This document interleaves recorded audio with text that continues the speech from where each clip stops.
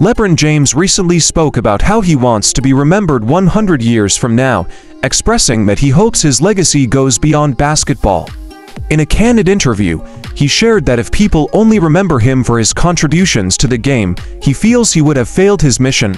LeBron wants to be known for his community efforts, his role as a family man, and the relationships he has built over the years. He highlighted the importance of his contributions off the court, particularly in how he has helped his community and supported his friends and family. LeBron also emphasized his pride in how he and his wife, Savannah, have raised their children and his deep connection with his mother, who raised him as a single parent.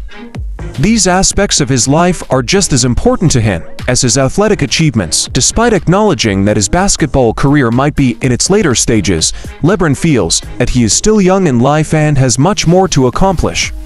He believes his journey is far from over and that there is more work to be done in making a positive impact beyond sports. LeBron's reflections show a desire to be remembered not just for his greatness on the court, but for the person he is off it. He wants his legacy to inspire others, showing that success is not only measured by professional achievements, but also by one's contributions to family, community, and society at large.